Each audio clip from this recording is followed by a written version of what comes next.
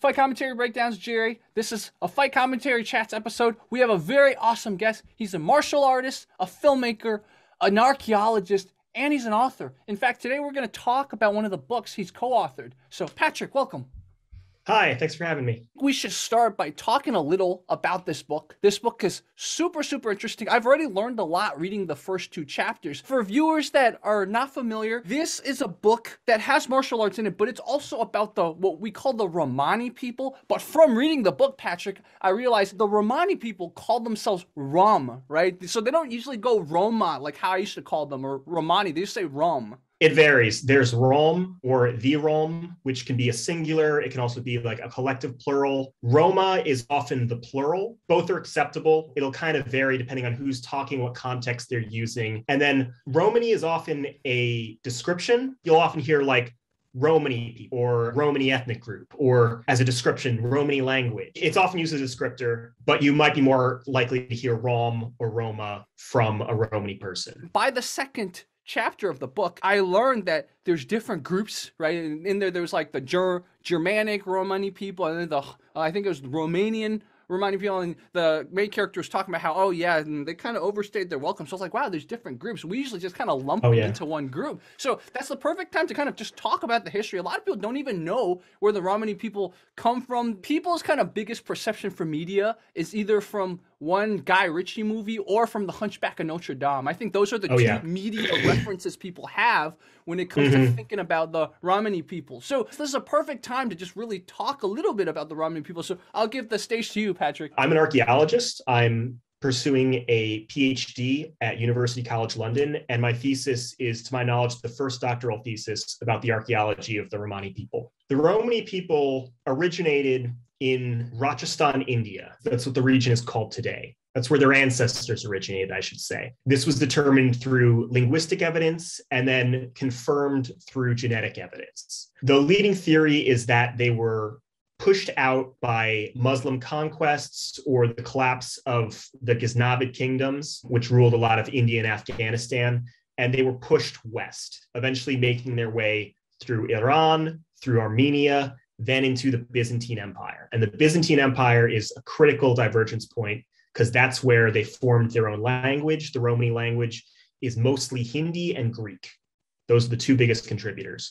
That's when they started to form new craft traditions, new cultural practices. And that's when we can really say that these are early Roma or early Romani people, as opposed to proto-Roma, which is a lot of times what you'll call the Indian tribes as they were moving westward. From there, they spread out throughout Europe. There's so many different stages to this history. It's fascinating. One of the biggest ones, and one of the most important ones to keep in mind, is that for 500 years, they were enslaved in what is now Romania.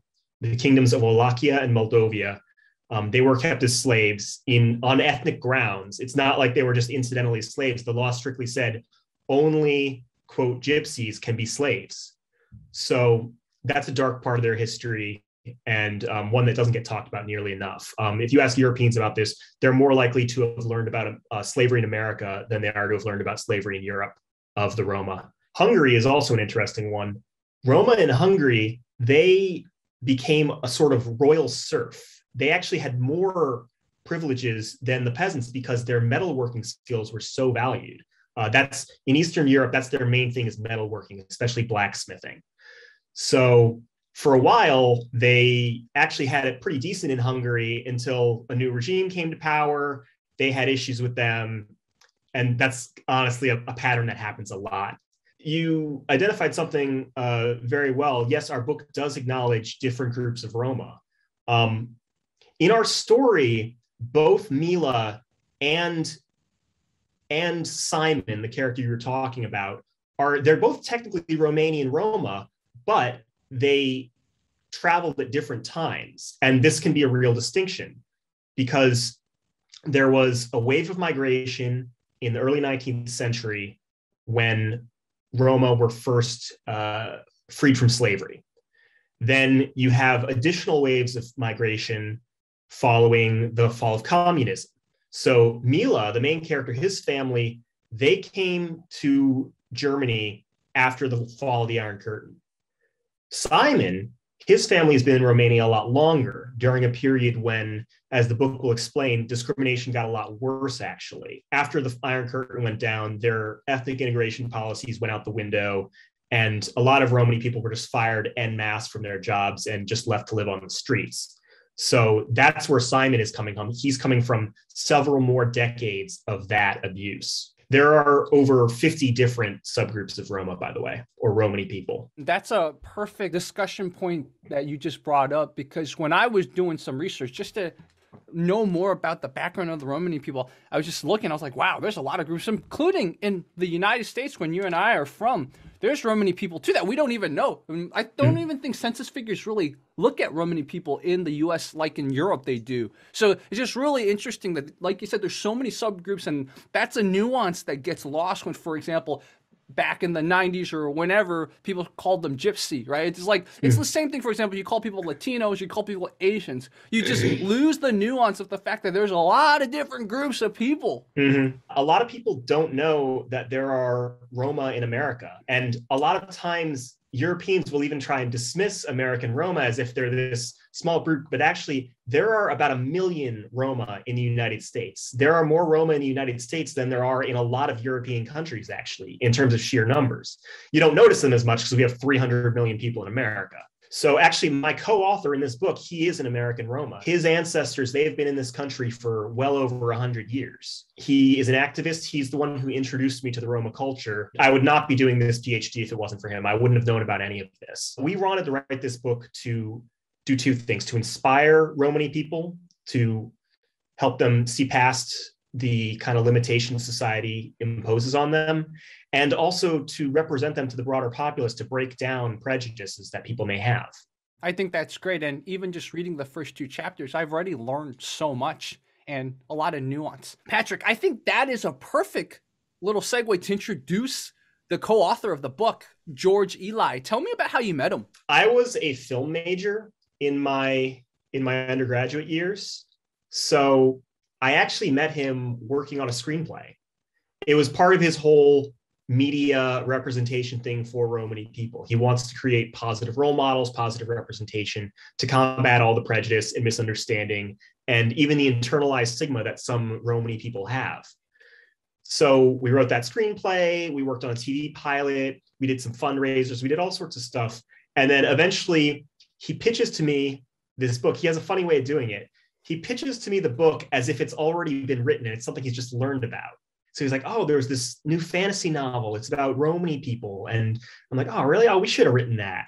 And he gives me the details. I'm like, I mean, that sounds cool, but I wish it was written by Romani people. And he's like, guess what? It's going to be with me and with your help, because I made it up. And I'm like, that's a great idea. You guys just started writing together.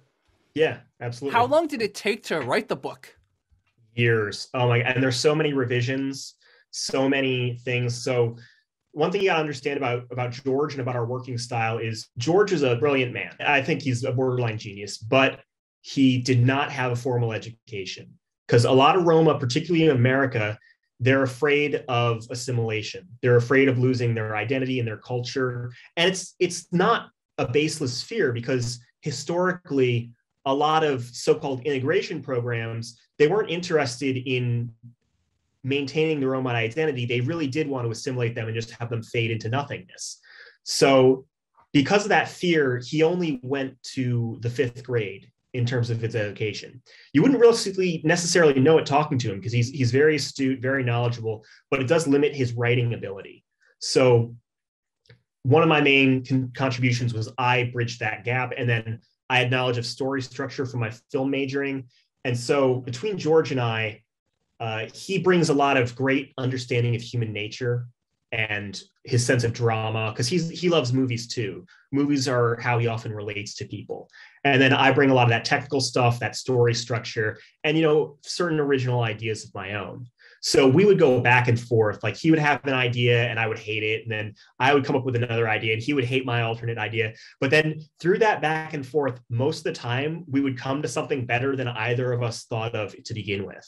That sounds like you guys have a good groove, and with any type of partnership or any type of co-authorship, that's the perfect way to go. Let those little bits of clash just turn into something better. Yeah. Now is a perfect time to segue to talk about a little bit martial arts, because that's how you Sure. found me and that's how we got in Yeah. touch. So, Yeah. for my understanding, besides doing Muay Thai and Kung Fu, you started out with something called Jikido. I I barely remember Jikido. There were some jujitsu moves involved, like there was osotogami and there were arm bars involved. It was almost exclusive. It was very self-defense oriented, just like how do you get out of this hold? How do you get out of that hold? And looking back, I think some of the moves were bullshit, honestly. Like I like there was like someone holds you around the neck like this, and it's like, oh, just step forward. It's like that's not going to work. You can't just step forward. Like you have to do more than that. Um, but it was interesting. I did after that use the arm bar on my older brother several times. So the really fun part relating to what I just jumped at is that you did wushu, so kung fu, under a pretty famous Chinese actor who I didn't even know started teaching, and I didn't even know he ended up in the West. So for those of you who've seen a lot of early Jet Li movies, this actor was in it. His name was Hu Jianqiang. So you trained with Hu Jianqiang. Yes, I did. I went to what I would describe as a hippie private school for the last 2 years of my high school. And they had enough of a budget that they could get a guy like this to be their kung fu instructor. We had like a mandatory extracurricular, and that was my mandatory extracurricular was kung fu. That was a lot of fun. He was a great guy to work with. It was a good foundation, I think, for my later martial arts training. We had a lot of the exhibition stuff, like we did bow staff, we did forms, but we also did practical stuff like the basics of how to throw a roundhouse kick, how to throw a straight kick, the jab cross, the hook. It was very much a traditional martial arts instruction. And it does give me some insights into kind of the traditional versus modern martial arts debate. Because I'll defend that training as a very good foundation. I think later styles I took really took me well beyond that. How many years did you do kung fu? Only about 2 years. 2 years. Okay. So, in my opinion, probably 2 years is enough. So I'm glad you didn't go down so long, because then you would have been like Jerry, to feel like, oh my God, why did he spend so much time? But, what's done is done, right? So you then went into Muay Thai. Mm-hmm. Yes, my first Muay Thai was at an LA Boxing, part of that franchise, when I was about 18, just after high school. And that really gave me an introduction to a lot more fighting stuff. I was so excited to learn Muay Thai because there was this show, Human Weapon, on the History Channel, and they would have these two guys do different styles of martial arts for a week. And the Muay Thai episode, it just made sense. It's like, of course, like if that's the hardest part of your body, you should use it to fight. That was also when I first started to really spar with people, which was a lot of fun and, a whole new experience. Anyone who is interested in martial arts and has never sparred, you gotta spar. And one of the things you learn very quickly from sparring is a lot of the stuff you think will work just doesn't work until you get to a really high level. But until you get to that level, basically 90% of the stuff doesn't work. You're stuck literally covering up, running away, and doing your simple little stuff. Yep. I got my interest back into martial arts, one, through Quan Kicker, giving him a shout out, but two, also through Human Weapon. It's kind of funny. I remember watching clips of it because when it first came out, YouTube was just starting. So a lot of their Human Weapon clips would end up on YouTube. And so I would see little segments and it would be so enlightening because I grew up thinking Kung Fu was everything. I didn't realize there were all these other styles and all that. So it's so funny. Human Weapon kind of really inspired both of us. So after LA Boxing, I went on and off for a few years, depending on the availability of gyms. So I usually had a gym I could go throughout undergrad. I was in the Yale Muay Thai Club when I was doing my master's degree in archaeology. And I'm now in the UCL Muay Thai Club. I have a sparring session tomorrow. And that's kind of funny because, when you think I went to University of Pennsylvania, so we're both Ivy Leaguers, right? You don't think of Ivy Leaguers as, oh my God, do martial arts and stuff like that. But even at Penn, we had a capoeira club, we had a very active taekwondo club, we had a very active karate club. So tell me about martial arts at Yale. Was Muay Thai a big thing or was it kind of a small thing? I think it was a relatively small, close-knit club. I feel like you can judge the size of a club based on how much space they give you, and they didn't give us a whole lot of space. On a given day, there would probably be under 20 people actually there training, because more than 20, we'd have trouble fitting them all. In the whole club, I don't know, like maybe 50 people that showed up at various times. So it was kind of like a small, close-knit club, which is good because then you can really get to know people. The thing that people always forget about Ivy League schools, just from my experiences, people there, even though they're smart, they also work hard at many other things, including partying or, martial arts. So I'm sure you had some very talented sparring partners. There was this one guy, his name was Jordan. I never landed a single blow on him. It helped that he was very tall, very wiry, but he was also just very good at faking you out. Like you would think you're about to go for him and you couldn't. Like he'd do these moves with his hips and his shoulders, and you have like your entire sense of what was coming next would be gone. And then next thing you know, there's an overhand right just slamming into you. From my understanding, one of the videos that really got you into my channel was the one where I talked about the problem with Chinese martial arts. Right? Was that the one that you discovered my channel on, or was that just one that really resonated with you? So the way I discovered your channel is it started with just learning about Zhu Dong. There's a link to one of yours in the YouTube, so I followed up on that and saw some of that material. And it was really fascinating, the back and forth that you have on your channel between criticisms of traditional Chinese martial arts and also examples of people like Chilala who are trying to advance them. What really made me get hooked and what really made me want to reach out were the Chilala fights. When I first saw Chilala, I didn't even know which one was Chilala, right? If you look at the first video ever when I covered Chilala, we thought it was the other guy because we're like, this name sounds very Japanese. Who's the more Japanese looking one in the MMA fight? And we called it wrong. And then we're like, whoa, wait, why does the other guy look like he's doing more Wing Chun? So yeah, it's really funny, our journey, like you said, both with Chilala and Xu Xiaodong, because when I started out, and it wasn't completely my fault, I just didn't like Xu Xiaodong. I thought he was just a bully. I thought he just liked to pick on people. And to a very small extent, that was true. But again, he was just very much misunderstood. And I think because his social media was taken down, he didn't really get a voice to really talk in the West until he figured out how to create a YouTube channel. And then, of course, once we dug up all the crazy drama with social credit and all that, then it's like, okay, we're on his side. But with Chilala, it was kind of the same. It's like, at first I was like, okay. He's a Wing Chun guy. But then as you dig deeper into his history, you're like, wow, this guy really cares about martial arts training. And he's also really trying to see how he can apply something, right? He's not just giving up on his Wing Chun. So yeah, both of them are such fascinating people. And I wish Xu Xiaodong could fight more, but he's kind of limited right now. He doesn't have really any say in a lot of things, but I do enjoy his rants and stuff like that. These Xu Xiaodong fights where he's taking on these masters, and some of them, it sounds like, because you know the backstory more than me. So some of them, it sounds like they're total frauds. They shouldn't be calling themselves masters. In other cases, it seems like some of them, they're respected as masters and as instructors, but when they finally step into the ring, it's clear they're not even on his level. It's terrible what's been done to Xu Xiaodong. He doesn't deserve the backlash he's gotten or to be censored by the CPP. I think that's terrible. But looking at his approach and his demeanor, if this were a kung fu movie, he'd be the villain.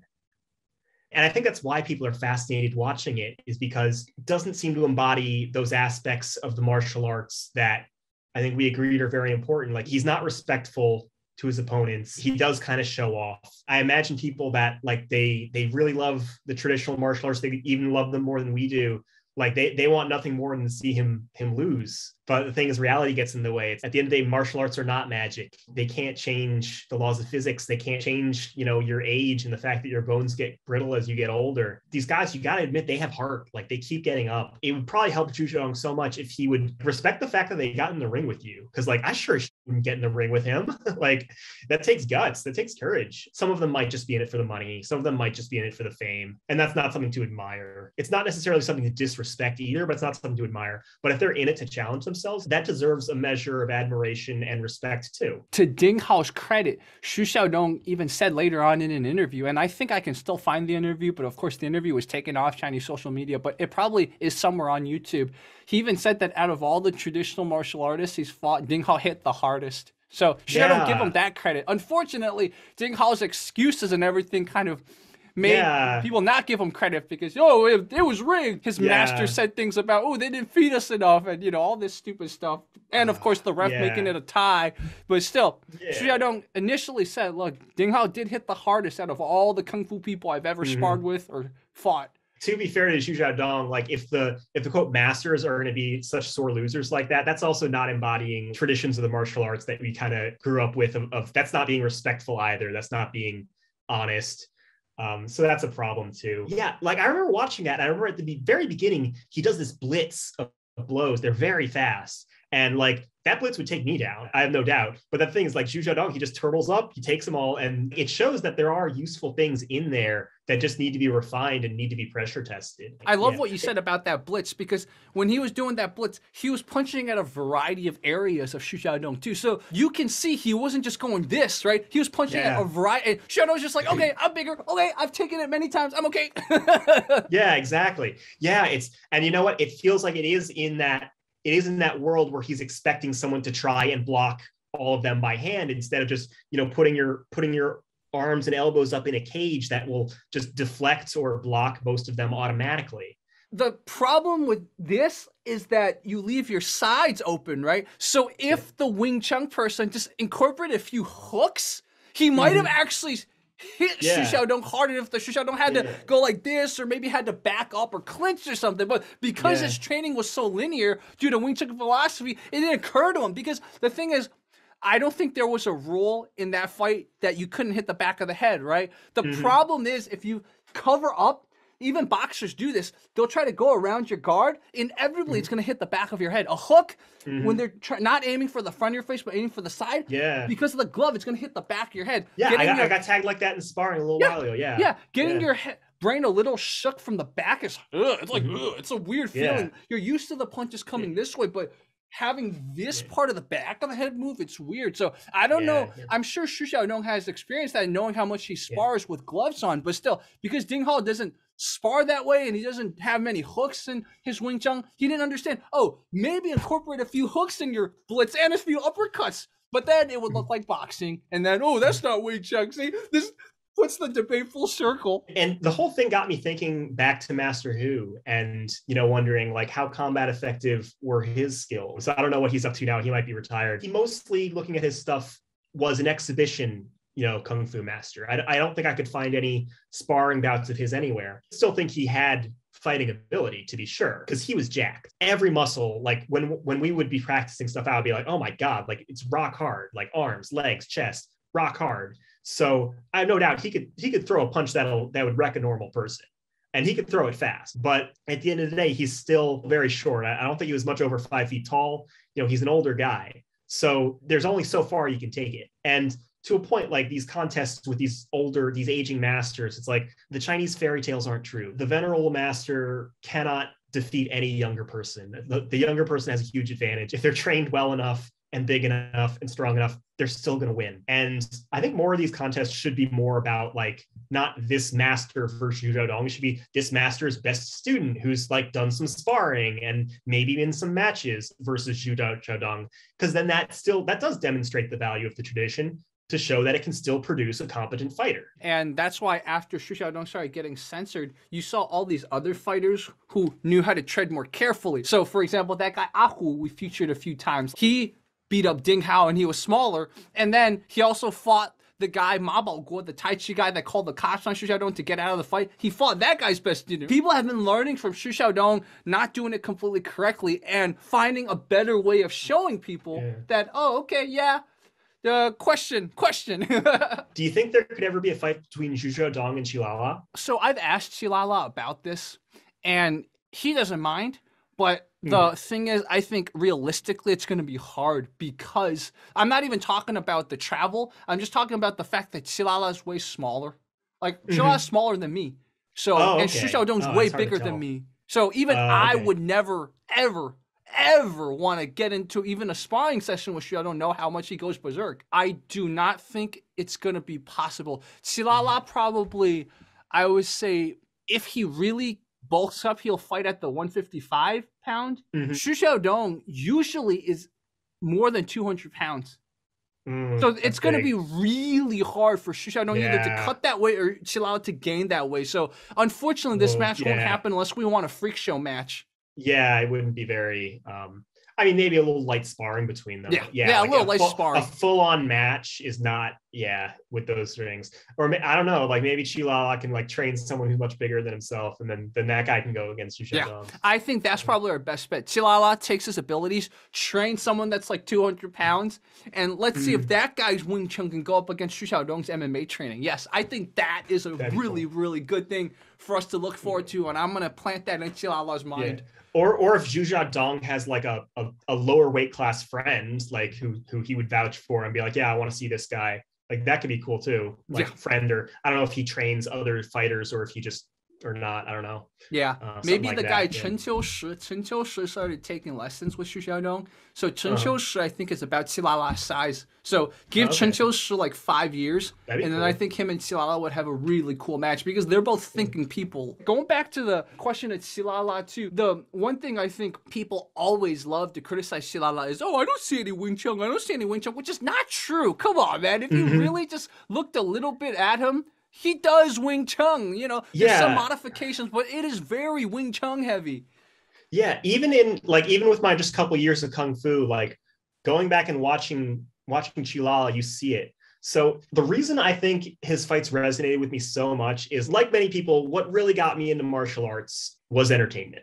Like, yes, the self-defense aspect is good, the exercise, the way it conditions your mind, those are all great. But at the end of the day, I grew up even going back to be like even 4 years old and watching like Power Rangers. And then my brother, my dad, and I, we had like a blockbuster Jackie Chan kick for a while. We watched every single Jackie Chan movies. And then even going up into like The Matrix and Kill Bill, like all of these classic martial arts entertainment films. The thing about those is there's a highly choreographed style that you see them use that it's not really real. Like it's like they're the perfectly like like every single punch, like blocking them, perfectly intercepting, when you know that if you've ever like had someone throw a punch combo at you, bat down maybe 2, maybe 3 of those before you're just in trouble. It's so fun to watch when a little bit of that flair appears in Chilala's fighting. That's why it's so fun to watch. And like you do see like his stance is very upright. He's not tucking his chin. Like if he wants to get away from it, like he weaves, you know, he pulls back a lot. He does a lot of these standing trips that I definitely, because I've done a teeny bit of jujitsu too, and like I don't remember many standing trips from that. I remember there's a lot more, you know, trying to lock in, get the leg, get the hip movement. He has these standing trips that you see in a lot of kung fu. He'll do stances that are very like wild and very different.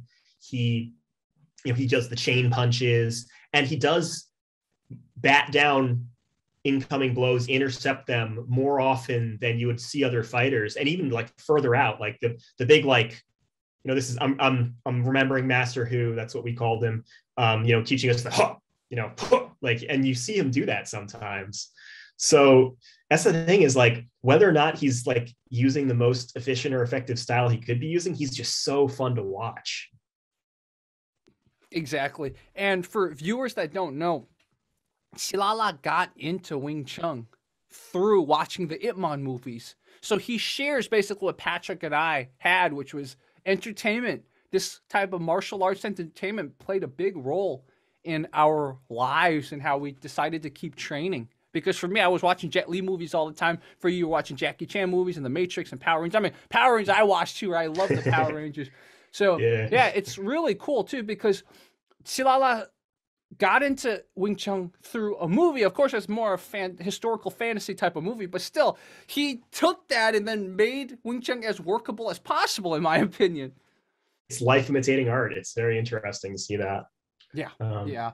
And there was the problem with Chinese martial arts video that I made, and of course, Qilala was featured in it. And one of his counterpoints, one of the guys that kind of disagreed with Qilala, was that older Wing Chun teacher who was like, oh yeah, no, if you want to kill someone, just take a sword, take a knife, you know, Wing Chun's for exercise. And there's a really interesting kind of counterpoint. And Qilala told me privately, he's like, he was so mad at that guy. He didn't want that guy to be in the documentary. I'm glad they put that guy in the documentary because it gave the documentary more views to pull on. Problem with traditional martial arts video is a really interesting one. It makes you think about martial arts and why we do it, what's its purpose, is there a particular purpose it should have or a particular function it should have. The comment you bring up is saying like, oh, it's just for exercise. If you want to defend yourself, get a machete. From a self-defense standpoint, that's an incredibly ignorant statement for many reasons. First and foremost, saying get a machete, get a gun. Well, you might live in a jurisdiction where you're not allowed to walk around with a machete. You're not allowed to walk around with a gun.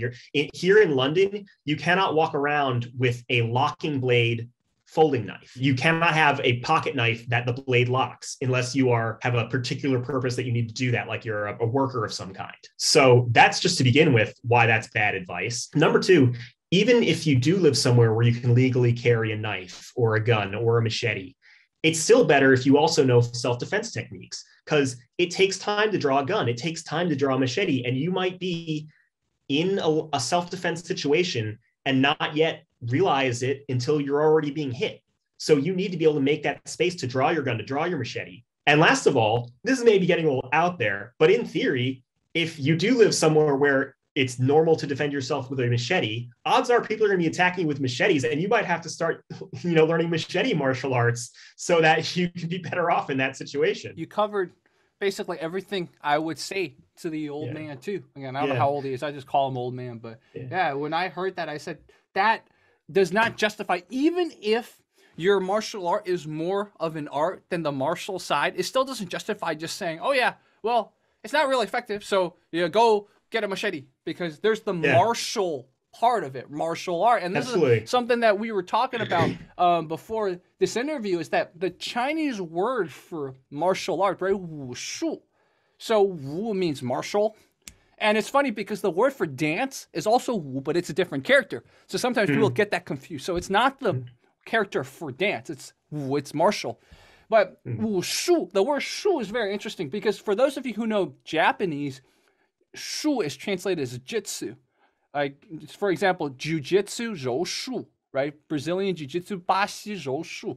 Or what's another one? Like kenjutsu, jianshu. So if you really were to translate the Chinese word for wushu, martial art, literally, it would be martial jitsu. The word art is not even really in the character, or the characters creating the word of martial arts in Chinese. So that's always a funny little thing I think about. Wushu, where do I see the art in it? I just see something shu, like a way, or like the skill is probably a better way of describing shu. And then martial, wu. So where's the art? Somehow it almost like the word martial art is like a mistranslation of what wushu means to people's minds. In Chinese, nobody thinks wushu and says, oh yeah, it's mostly dance. But unfortunately, because of how Chinese martial arts has evolved, I think now if you say wushu in English, or you probably say wushu, especially if people are knowing you're talking about Chinese martial arts like Zhonghua Wushu, then immediately they think dance, right? So it's kind of funny how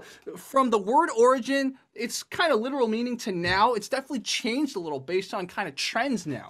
In the English word martial arts, that arts part can introduce a lot of ambiguity, because in the English word art could mean like, creative arts, like dance, like painting. It can also just mean a way of doing things, like, the art of carpentry, the art of metalworking. It can mean a craft, essentially. So you have these two possible ways of describing it in English, that the same ambiguity, I guess, doesn't exist in Chinese. But it does make you think, though, because like the truth is, like, if I was to ask myself, like, what's the main reason I'm doing martial arts now? As much as I do believe there's self-defense value, and I do feel that were I to be in a self-defense situation, having some martial arts training will help, that's not the main reason. The main reason I do it is because I love it, because it's fun, and because it's good for my health. So it's like, in that statement that we both really disagree with, there's a grain of truth. To just discount self-defense entirely, that's going too far. Once we have that English translation of art, bringing in that ambiguity, there is a version of it that is an art form based on fighting. And a lot of what I did with Master Hu back in high school, that's what I feel that was. Working with Master Hu, at the time, he was jacked. His limbs were rock hard. I have no doubt that like he could take on the whole class of teenagers, no problem. Would he do so well in UFC? I don't know. Like, he's an older guy, and like UFC fighters, they're also quite jacked. So a lot of what we were doing with him was exhibition based, cool, like swinging the bow staff around. I feel like that can still, at least in the English version, fall under that umbrella of martial arts, because it's an art, it's an exhibition style based on ideas of fighting and based on a way to represent fighting artistically, as in choreography in plays or films or what have you. Maybe the Chinese need to come up with a new word, whatever would translate into like fighting dance or fighting. I guess it would be like, what would it be like? Woo woo fighting dance. Yeah, it could be woo. That's kind of funny. Yeah, woo with the two different characters that in Western eyes would be pronounced the same, right? Woo. And in fact, it is the same tone too. Woo. That's kind of funny. Woo. Another thought I had about martial arts is that they often have a martial value without needing it to actually be used directly in a fight. In the militaries across the world, they'll train people in martial arts, not because the likelihood is at all high that in a modern battlefield they'll have to fight someone, but because it builds up your aggression, it builds up your ability to keep a clear head under stress. And so it can have a peripheral value outside of the direct sense of how to fight someone. That's such a good thing I never thought about, but exactly. You think about any of the military martial arts program, if you are getting down to hand, you've done something wrong, right? Because you should have a main weapon, a sidearm, knives and stuff, so you lost all of it? Whoa. But like you said, it does build you this kind of grit. Punches are coming to your face, you still think.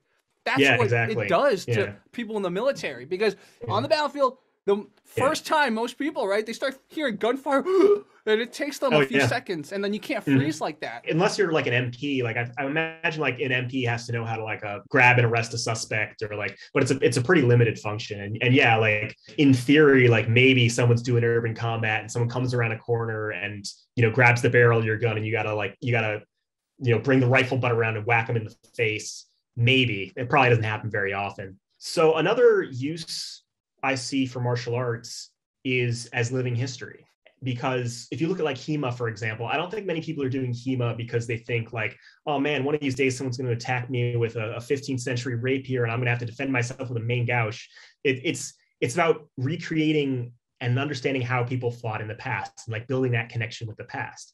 So like potentially Eastern martial arts can have that purpose, but from what I understand, like it's right now, it's not really like that. It's not really very close at all to probably how Kung Fu was done, back when it was a battlefield art. There's even interpretations of certain Kung Fu stances and even Aikido and stuff like that. So looking at Japanese martial arts, where it's like, hey, if you add a weapon to this, it actually might make sense. I have to be careful how I word because I don't want to get everyone start debating it, but it's going to happen inevitably. But the point is, like you said, a lot of this stuff is kind of more living history, and if you don't understand it, you might interpret it wrong. Just like HEMA. Like, thank goodness the HEMA people know you got to do all these techniques with armor and swords, right? You don't see them try to do it bare hands. Oh yeah, exactly.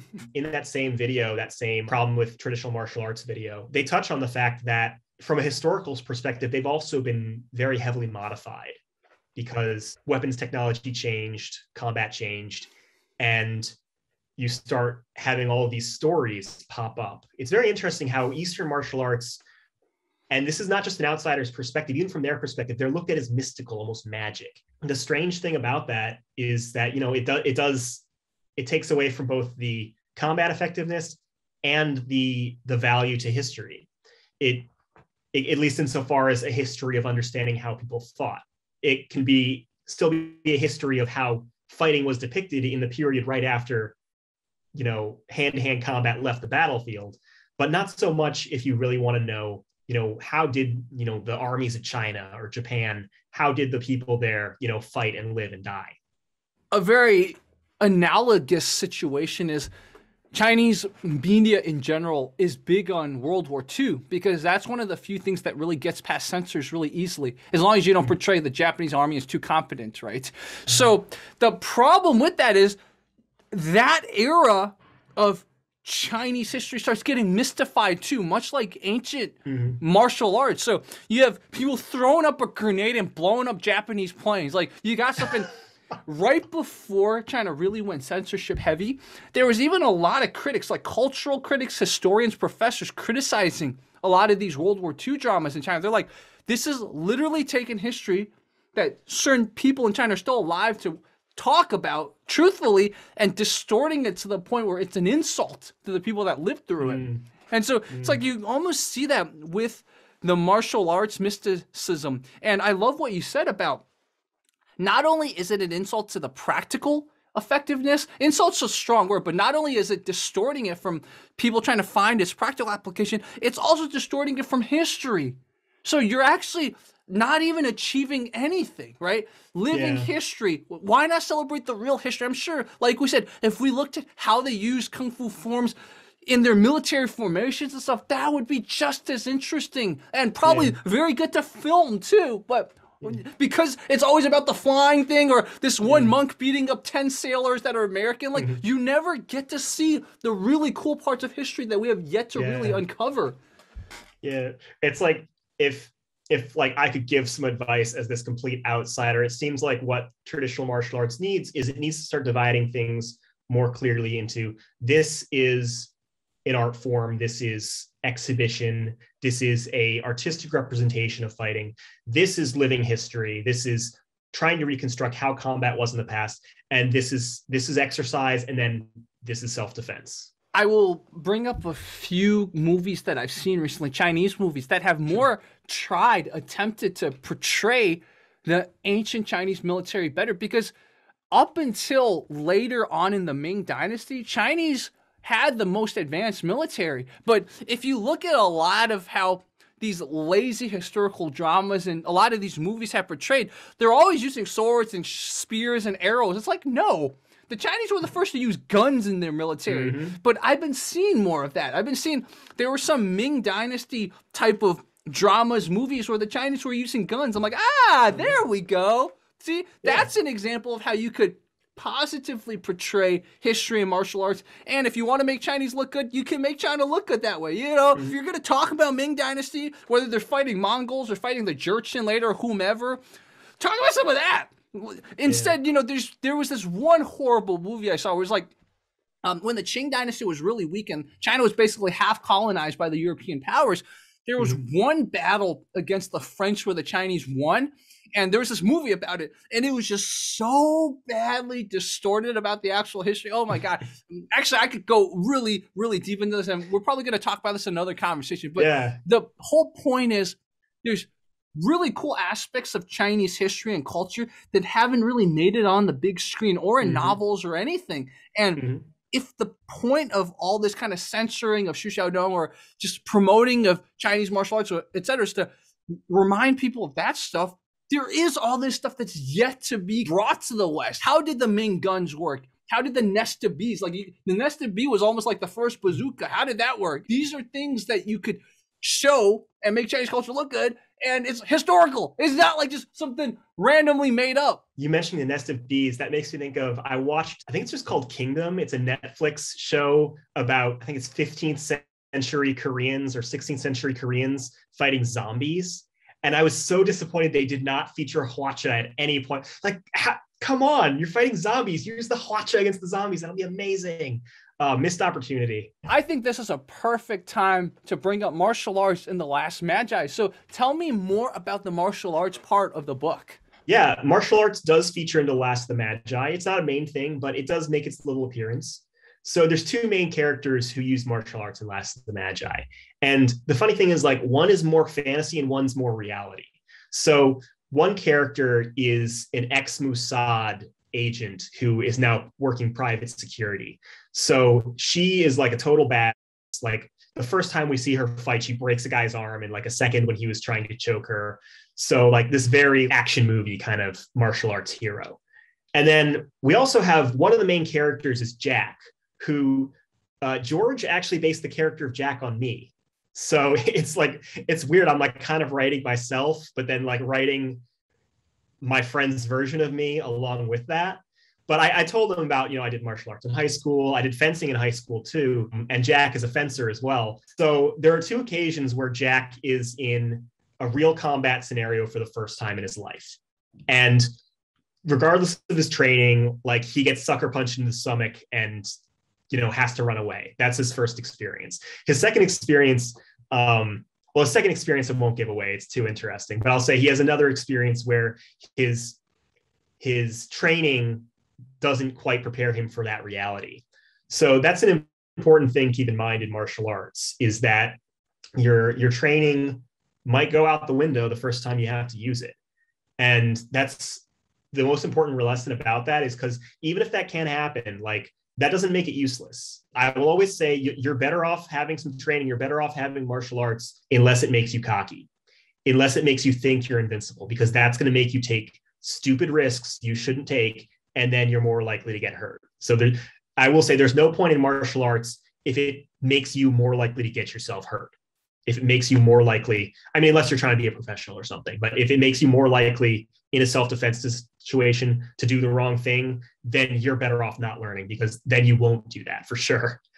Yeah, that's such an important thing to talk about. And I think that's one of my criticisms of certain people. I'm not going to name names in the jiu-jitsu community, especially Brazilian jiu-jitsu. I think from a one-on-one perspective is one of the best martial arts, but yeah. I've seen many examples of jiu-jitsu guys who kind of take that confidence and go a little bit more and put themselves in danger. There's this one clip I saw. Sure, this guy kind of brushed up against the jiu-jitsu guy, and maybe the jiu-jitsu guy felt threatened. Well, do you then take him down in the middle of the road and start grappling with him? I don't think that's the best response. Okay, he brushed up against you. Did you swing a punch? Even if he said something to you, okay, all right, that's fine. You could de-escalate there, but you take him down into the middle of the road, cars coming by, could hit you guys. You don't know what kind of weapon he has. You see, that's the problem with even very effective martial arts. If they make you, like you said, either willing to take more risks or cocky for whatever reason, I think you've failed in certain aspects of your training. And I will always maintain that. Yeah, exactly. Like, teaching the right mindset is such an important part of it. And that's interesting. Like, that's one of those parts that's immortalized in so many films and TV shows and stuff, like the importance of cultivating the right mindset to use martial arts properly. I mean, like what you described there, that almost sounds like kind of being a bully to me. Like, that's even worse. Like, that's worse than just taking a foolish risk. There's a great story from a few years back, which I think is an example of the right approach or reasonable approach. Is there was an MMA fighter who a guy tried to mug him at gunpoint. And initially the MMA fighter just gave him $30. That's what he had on him, but the guy wouldn't go away. The guy kept threatening him. Then he punched him. Then he fought him. And that was the right move, I think, because, you know, the guy might have still shot him even though he already gave him his money. But if it's between some cash and your life, I don't care how good of a fighter you are, just give him the cash. What's the dollar value of even a 1% chance of dying? Like, what's the dollar value? It's pretty high, in my opinion. Certainly more than I carry with me on a day-to-day basis. There's another story I would love to share, and this is a story from when I lived in Philly. And so I was working at the Fox station in Philly. I remember we covered this story of this guy. He didn't even really have formal jiu-jitsu training, but I guess he saw it in the UFC or something. So one time he was having a bad day and some guy was mugging the store. He was a customer. And I guess the guy either pointed the gun at him or didn't even threaten him, but the guy just passed by him. So he tried to use the movie jiu-jitsu or the UFC jiu-jitsu on the guy, and he actually disarmed the guy. But again, it was quite dumb. I actually separately posted this story on the jiu-jitsu subreddit. Everyone was, thank goodness, talking smack about him too. It's like, you don't even really know jiu-jitsu, and you're having a bad day, and this mugger is pissing you off, so you're going to take on the mugger. Thank goodness you won, but you're going to take him on the ground with the gun flailing all around you. Oh my God. Like, that's one of those stories. And for a while, I'm like, if this is what jiu-jitsu causes people to do, I'm not going to train jiu-jitsu. I think that story is one of those, like, made me not really do jiu-jitsu for a while. But again, I'm not saying jiu-jitsu is bad. It's so funny what there's a certain small number of people who train jiu-jitsu who have this kind of invincible kind of thing. There's even that case of the guy, he was a jiu-jitsu champion, and then, you know, this was in Brazil or something. He took on a guy with a gun and he got shot and he died. Oh yeah, absolutely. People bring up, I believe it's called Detroit Urban Survival, which has gotten a lot of flack on social media because he has all these gun disarms he trains people in. And again, it relates to that show Human Weapon, because they had a Krav Maga episode of Human Weapon where they show you the gun disarm. And, you know, I'm like 16 watching, I'm like, oh, that's so freaking cool. So I grabbed my airsoft gun. I grabbed my older brother. I'm like, all right, James, take this gun. All right, I'm gonna put my hands up. And if I move, shoot me. And he's like, oh, you just made my day. And on the first try, I got it. I got the gun from him. I did the classic, you know, displace, you know, leverage, pull it back. But then he's like, let's do it again. and he pulled the gun away and shot me. And same thing, I did it with my friends. First try, got away from them, no problem. Second try, they pulled away and they shot me. So the thing I came up with from that is like, the only time you should attempt a gun disarm is when a 50% chance of dying is an improvement. That's the only time. Yeah. I love how you think in numbers too. I really like that. It's true. If there's even a 1% chance of you really, really getting hurt, and the other 99% chance is okay, you just lose some money or whatever. Or the honest truth is, even if you just get punched once in the face, that's still better than dying. Oh yeah. Right? So yeah. I know a story of a guy, he had a knife bolt on him. The guy even punched him once in the face, but at least he didn't get stabbed. Oh yeah. Was that a good exchange? Should he feel angry or ashamed that he got punched once by a guy with a knife? No, I think he got out of it fine. Sure, you could have, maybe there was a way to not get punched and, give him your money, but okay, considering he could have stabbed you in the eye or something, I think you got off easy. I think this is a good time to talk about martial arts in general in the Romani community, because something you told me that I didn't even realize is that the Romani served in the militaries of a lot of different nations, and before nation states, a lot of different kingdoms. Yes, martial history is a huge part of Romani history. When I mentioned that they originated in Rajasthan, one of the leading theories is that they were Rajput warriors, and that's why they were exiled, is because the conquering Muslims, obviously, you got to get the military out of there, they're going to have a rebellion. The evidence for this is linguistic, actually, because there are a lot of martial terms like sword and dagger that go all the way back to that ancient Hindi, when even more common terms that they might have used, like blacksmithing terms, because they were blacksmiths for so long, those are Greek. So for whatever reason, they started using Greek terms for blacksmithing, but they kept on using those Hindi warfare terms. And so Ian Hancock is he's one of the most prominent Romani scholars. He's Romani himself, and he's a big advocate that he thinks they were Rajput warriors. It's possible other groups got mixed in, like their smiths and their entertainers, and maybe some diaspora who were living in Iran, they were coming through, they joined on, but the core of it was probably the Rajput warriors. And so this martial tradition seems to have carried over into Greece, into Eastern Europe. There was, in one of the Venetian provinces in Greece, there was a military rank called the Drungarius Asiganorum. So Drungarius is a cavalry commander. Asiganorum, that contains the word Sigan. Sigan is what Romani people are called in many countries in Europe. So it's almost certain that this was some sort of Romani fiefdom that had its own warriors, its own cavalry that had to serve the Venetian, state.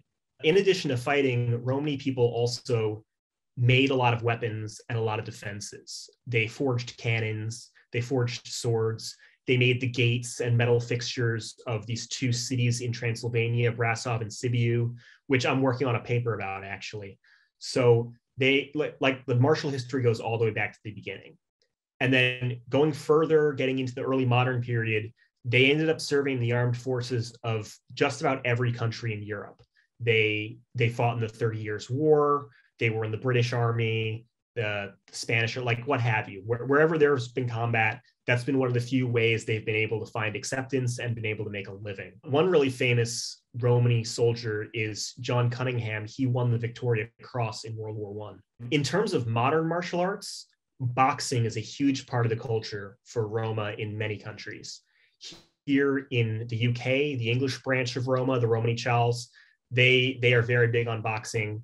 And then some of the other traveling groups that are not necessarily Romani, it's very complicated, but there are other traveling groups, they've picked up on the boxing thing. So it's a huge part of their culture and their history. And there's actually a fairly accomplished Romani boxer, Billy Joe Saunders. I would love to get some fights from him or something. I really want to try and find some footage of Romani Chal boxers that we could comment on. There's also a very interesting and tragic story of what is known as a Sinti.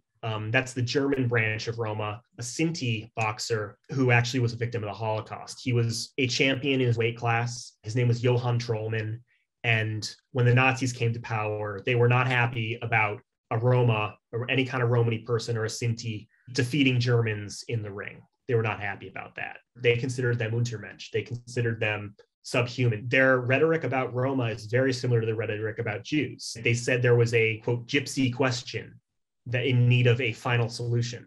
Exact same rhetoric. Part of that was bringing down Johann Trollmann. And they directly said to him, we want you to fight again, no sneaky gypsy moves, which was code for, you better lose this fight. You better lose this fight. And so being a badass, he shows up, painted his face white and wearing a blonde wig, looking like a caricature of an Aryan. And he lost that fight in that guise of this caricature of an Aryan. So things went downhill for him from there on. He actually fought in the German army. He was conscripted. They forcibly sterilized him. They did that to a lot of Roma got forcibly sterilized. I think I read somewhere that the majority of forcible sterilizations under the Nazis were against Roma. And then even after he'd served in their military and been through that, they still put him in a concentration camp. And when the camp found out who he was and he was this boxer, they organized a fight between him and one of the capos who they really hated. Like some of these capos were just like monsters. They were almost as bad as the Nazis themselves. So he won that fight, but then the capo being in charge, he got his revenge and he killed him with a shovel. So that is the tragic story of Johann Trollmann. It is inspiring that he did keep fighting. Sounds like there should be a movie about him. So I guess I'll look it up. There should. Might be a documentary. Mm-hmm. I'll have to check if there is, yeah. So if we wanted to find the book that you guys have written, where can we find it? It's on Amazon right now, and we're going to be launching on additional platforms. So probably when this comes out, you'll also be able to get it on Barnes & Noble. And we'll be launching a website soon. So you can just throw the link in the description. It'll be down there. Cool. So for those of you watching, you'll follow some links in the description and pinned comments, and then you guys will find the book. What is next for you guys besides publishing this book on more platforms? Are you guys going to write a sequel? Are you guys going to write something else? Tell me about this. This is book one of a trilogy. Oh. So, yeah. And each book in the trilogy traces a different part of Romani history. So you have, this first one touches very much on World War II and the Holocaust. Book 2 is going to focus on Roma slavery. And the third book is going to go more into ancient origins and these ideas that are popular among Romani people in their culture about biblical times, actually. So very interesting bits of history and mythology all woven together. I am really excited by that. And I think that makes this trilogy extra cool because it's almost like intersecting branches coming together. Our goal for it is that we want it to make people interested in Romani history. And it's great to hear that it did make you so interested in Romani history. I'm a history person, but part of it, I think I give a lot of credit to you guys. You guys wrote it in such a cool way. I love that you incorporated some language from the Romani. So I haven't looked up that one word, but it seemed like it was a word to describe non-Romani people. So there's certain things that make you want to search, right? And that you guys did a really good job with that. There was this Chinese American who wrote a book called Donald Duck, and he kind of did the same thing. He incorporated some Chinese language into it. I don't know why that book never really took off, but it was a good book. Out of all the good books that were written by Chinese Americans to represent kind of Chinese American culture, that was a good one. So it was the same thing. You got to plant little things for people to kind of look more into, and that's what you guys did really well. Much like martial arts, a lot of times what gets people into history is entertainment. A lot of us take for granted how important history is to a people. Most of us, we grow up with our histories. We grow up learning our histories in school, and we can use those histories to understand the world, to understand why things are the way they are. So without Romani history, and Europe is pretty much, it's not really a thing. Spain very recently mandated that they need to teach Romani history for the Spanish Roma known as Gitanos. But in the rest of Europe, like I said, you're more likely to find someone who knows about African-American slavery than you'll ever find someone who knows about Romani slavery. George has said he's never met anyone in Europe who knew that Roma were slaves. Doesn't know anything about that. So when you look at the situation of Romani people today, where there's so much marginalization, so much poverty, and unfortunately the things that come with that, high crime rates, negative attitudes towards society in general, when you don't have the history to understand how it all came about, people tend to just jump to racist assumptions. Kind of paradoxically, when you know what the past is, it gives you greater power to change things for the future. because it lets you know that things haven't always been this way and they don't always have to be this way moving forward. Exactly. So true. And for those of you watching, this is another reason why I love history so much and why all of you should go and if any of you, seriously, if any viewer wants to talk about history, we have a platform. So, man, Patrick, this was such a great little talk, and I'm sure we will bring you back. So for viewers that are watching, leave your questions, whether about Patrick's archaeology stuff or about the book or about martial arts. We'll definitely do more talks with Patrick. So Patrick, thank you so much. Thank you.